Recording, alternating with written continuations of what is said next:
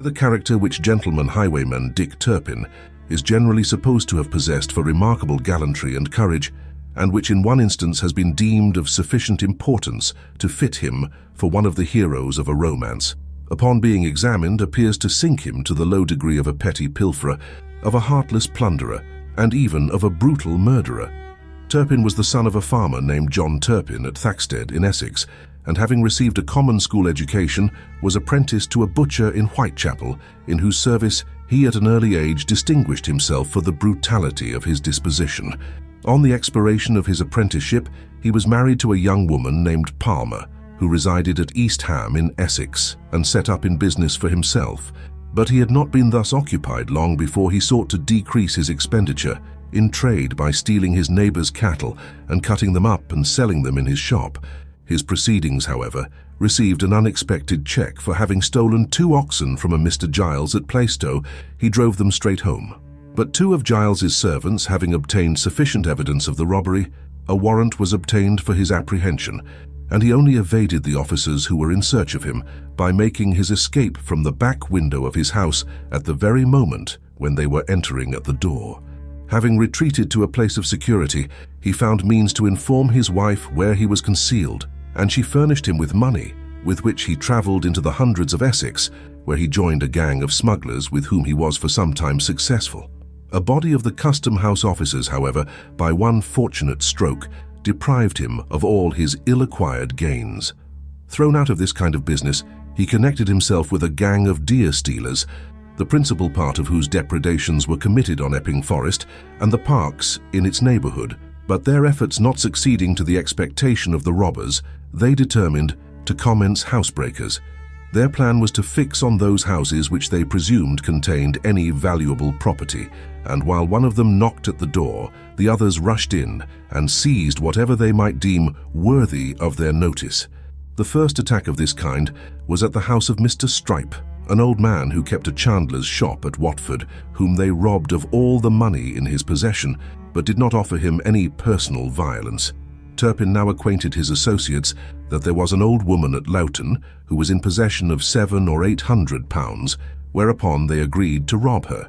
And when they came to the door, one of them knocked, and the rest, forcing their way into the house, tied handkerchiefs over the eyes of the old woman and her maid. This being done, Turpin demanded what money was in the house, and the owner hesitating to tell him, he threatened to set her on the fire if she did not make an immediate discovery. Still, however, she refused to give the desired information, on which the villains actually placed her on the fire, where she sat till the tormenting pains compelled her to discover her hidden treasure, so that the robbers possessed themselves of above £400 and decamped with the booty.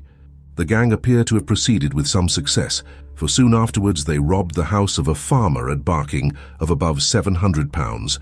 On the 11th of January 1735, Turpin and 5 of his companions went to the house of Mr. Saunders, a rich farmer at Charlton in Kent, between 7 and 8 in the evening, and, having knocked at the door, asked if Mr. Saunders was at home.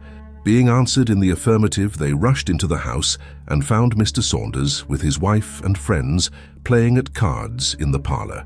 They told the company that they should remain uninjured if they made no disturbance, and having made prize of a silver snuff-box which lay on the table, part of the gang stood guard over the company, while the others attended Mr. Saunders through the house, and, breaking open his escritoires and closets, stole above £100 exclusive of plate.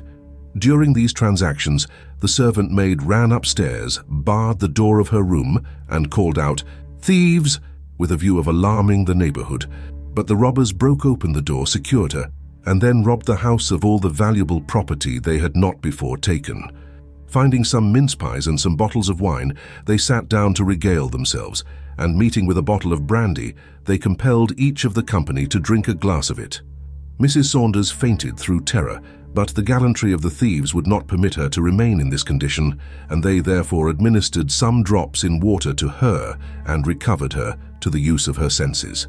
Having stayed in the house a considerable time, they packed up their booty and departed, declaring that if any of the family gave the least alarm within 2 hours or advertised the marks of the stolen plate, they would return and murder them at a future time. They then concerted the robbery of Mr. Lawrence of Edgware in Middlesex, to the commission of which they proceeded on the 4th February.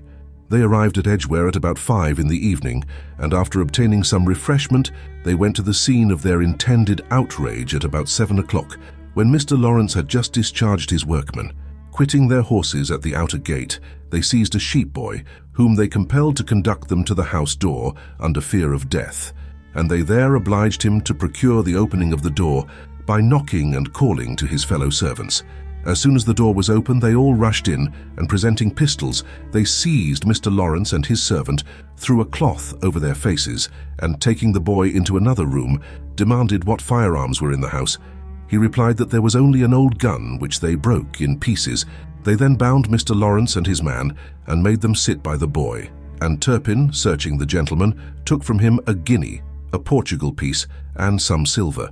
But not being satisfied with this booty, they forced him to conduct them upstairs, where they broke open a closet and stole some money and plate. Being dissatisfied, they swore that they would murder Mr. Lawrence if some further booty was not produced, and one of them took a kettle of water from the fire and threw it over him, but it providentially happened not to be hot enough to scald him. In the interim, the maidservant, who was churning butter in the dairy, hearing a noise in the house, apprehended some mischief, on which she blew out her candle to screen herself, but, being found in the course of their search, one of the miscreants compelled her to go upstairs, where he gratified his brutal passion by force. They then robbed the house of all the valuable effects they could find, locked the family into the parlour, threw the key into the garden, and took their ill-gotten plunder to London. The particulars of this atrocious robbery being represented to the king, a proclamation was issued, offering a reward of 50 guineas for the apprehension of the offenders, and a pardon to any one of the parties who should impeach his associates. This, however, was unsuccessful, and the robbers continued their depredations as before. On the 7th February, 6 of them assembled at the White Bear in Drury Lane, and they agreed to rob Mr. Francis, a farmer at Marylebone.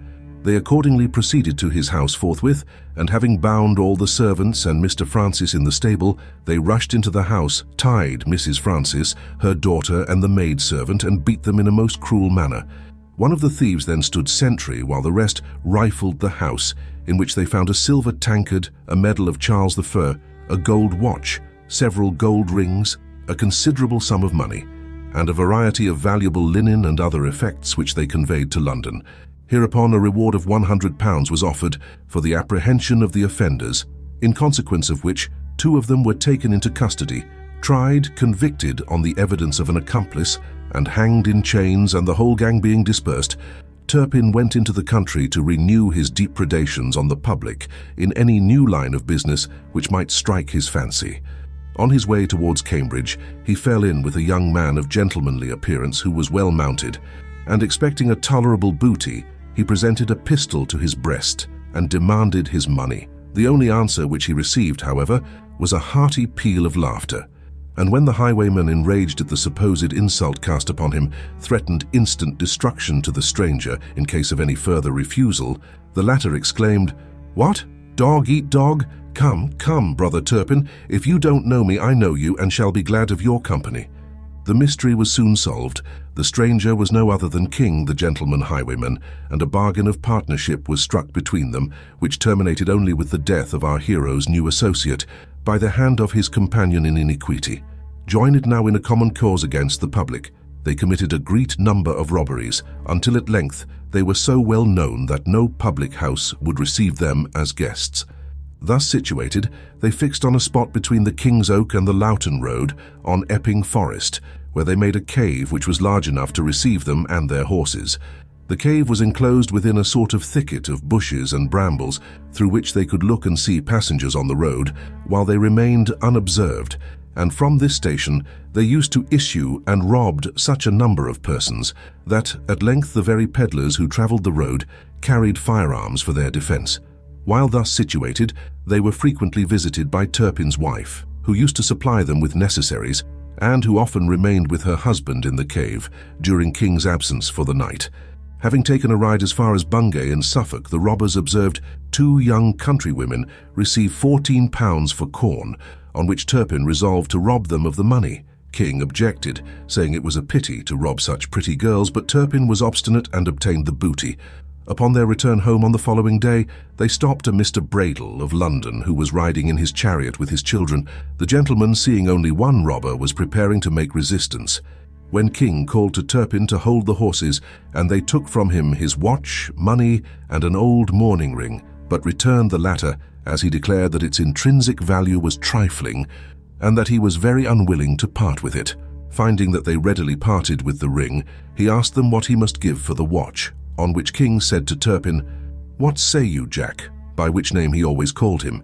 "He seems to be a good, honest fellow. Shall we let him have the watch?" Turpin answered, "Do as you please," whereupon King said, "You must pay 6 guineas for it. We never sell for more, though the watch should be worth 36. The gentleman therefore received the watch and said that the money should be left at the Dial, in Birchin Lane, where they might receive it. The greatest crime of which Turpin appears to have been guilty was committed soon after this. It was that of murder. The active inquiries which the police of the day were making after him and his companion obliged them to separate, but Turpin, being less wary than King, continued to inhabit their old dwelling in the forest. The tempting offer of £100 reward induced the servant of a gentleman named Thompson to go out in the hope of capturing the highwayman, and Turpin, being unaware of their object, and seeing them approach his cave with a gun, mistook them for poachers. He called to them, telling them that there were no hares in that thicket, upon which the servant exclaimed, "No, but I have found a Turpin," and instantly presenting his gun, he called upon him to surrender. Turpin spoke to him in a friendly way, but retreating from him at the same time, he seized his own gun and shot him dead on the spot, the man running off with the greatest precipitation. The consequence of this most detestable act was that a great outcry was raised against the highwayman, and he was compelled to quit the place on which he had hitherto relied for his concealment. It was afterwards examined, and there were found in it 2 shirts, 2 pairs of stockings, a piece of ham, and part of a bottle of wine.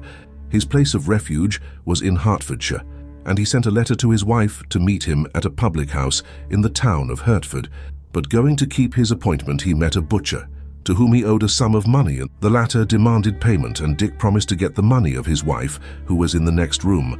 But while the butcher was hinting to some of his acquaintance that the person present was Turpin, and that they might take him into custody, after he had received his debt, the highwayman made his escape through a window and rode off with great expedition.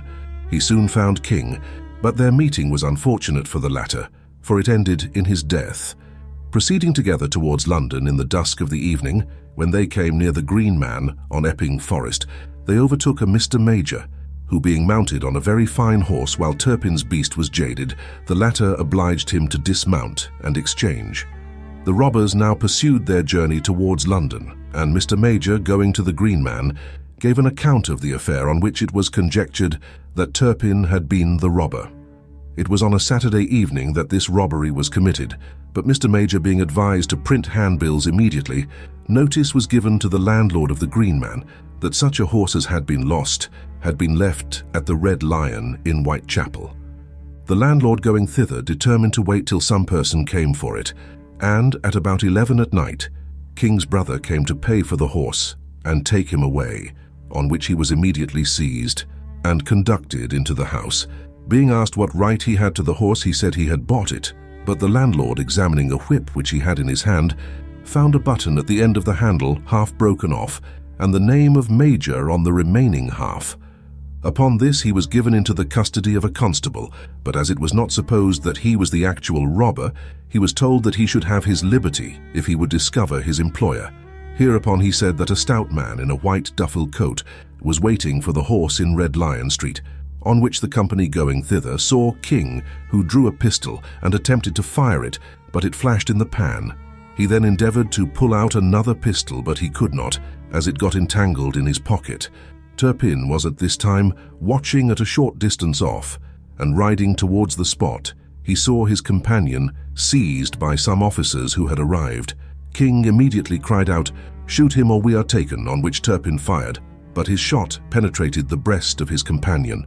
King called out, "Dick, you have killed me," and Turpin then rode off at full speed. King lived a week after this affair, and gave information that Turpin might be found at a house near Hackney Marsh, and on inquiry it was discovered that Turpin had been there on the night that he rode off, lamenting that he had killed King, who was his most faithful associate.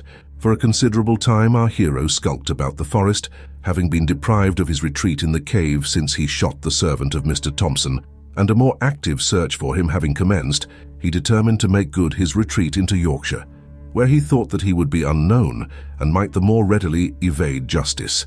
The circumstance which induced him to take this step appears to have been an attempt made by a gentleman's huntsman to secure him by hunting him down with bloodhounds, whose moths he escaped only by mounting an oak when he had the satisfaction to see them pass by without noticing him.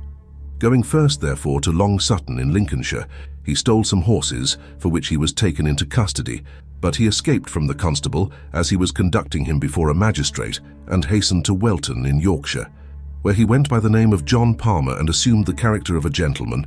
He now frequently went into Lincolnshire, where he stole horses, which he brought into Yorkshire, and there he sold or exchanged them.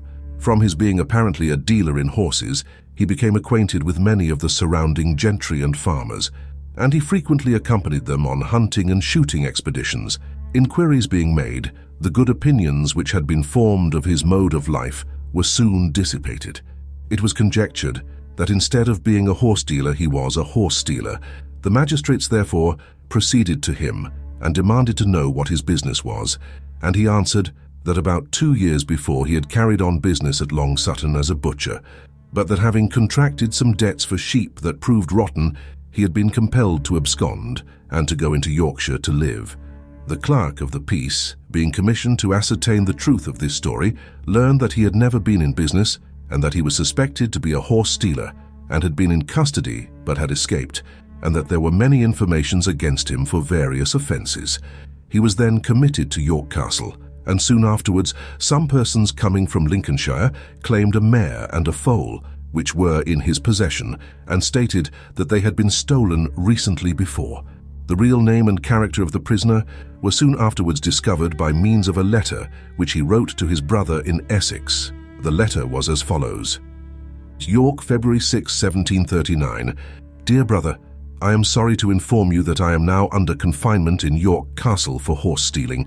If I could procure an evidence from London to give me a character, that would go a great way towards my being acquitted.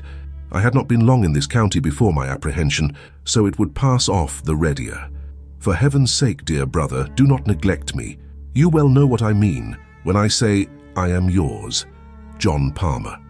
The letter was returned to the post office unopened because the postage was not paid, and Mr. Smith, the schoolmaster, by whom Turpin had been taught to write, knowing the hand, carried the letter to a magistrate, by whom it was broken open, and it was thus discovered that the supposed John Palmer was Dick Turpin.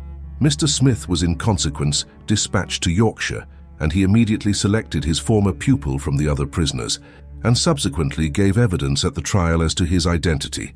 On the rumour that the noted Turpin was a prisoner in York Castle, persons flocked from all parts of the country to take a view of him, and debates ran high whether he was the real person or not.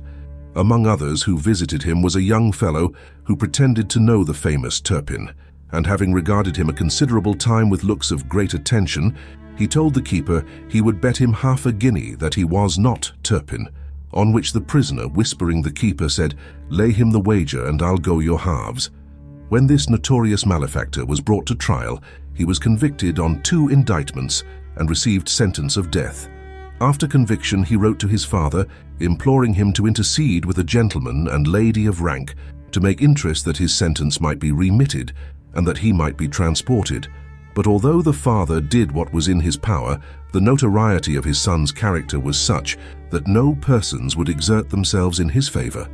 The prisoner meanwhile lived in the most gay and thoughtless manner, regardless of all considerations of futurity, and affecting to make a jest of the dreadful fate that awaited him.